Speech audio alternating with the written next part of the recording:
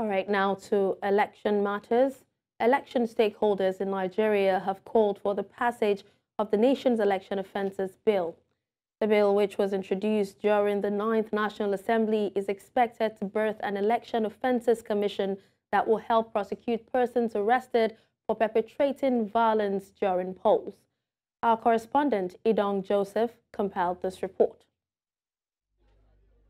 Over the years, Nigeria's elections have witnessed cases of violence, intimidation, and ballot box snatching, which usually leads to voter apathy as citizens are too afraid to go out and cast their votes.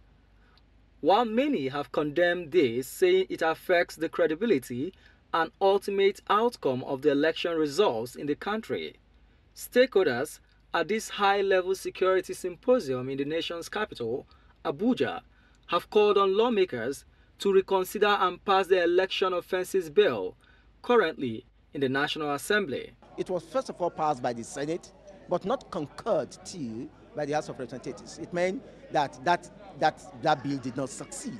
So, and by our rules, if a House or the legislation could not be done within the legislative tenure of a House, then it means that it will have to atrophy. So that electoral bill must be resuscitated. We have begun to see electoral offenders year in, year out, and arrested, and nothing is being done really. Many of them go scot-free, not because they were not even arrested, but because the cases are probably poorly investigated or poorly prosecuted. And what it means is that there is a need for a body that can actually saddle with this responsibility. Though the existing Electoral Act places the responsibility of prosecuting election offenders on the nation's electoral body, stakeholders are insisting that the creation of a commission to tackle this menace will be more effective. Representatives of the government present pledged their support and assured that they will work round the clock to ensure that the bill sees the light of the day.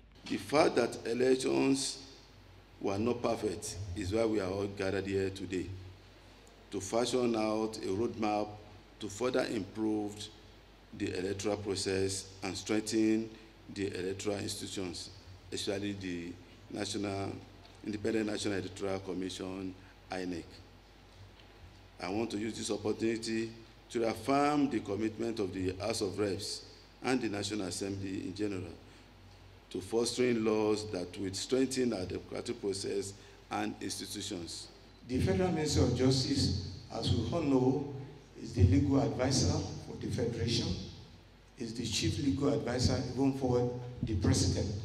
And whatever comes, even from any bill, any act from any act of Parliament, we will normally have an input. And all of us together, we are members, or we are partners in progress, be it from the executive side, be it from the judiciary, or be it from the legislature.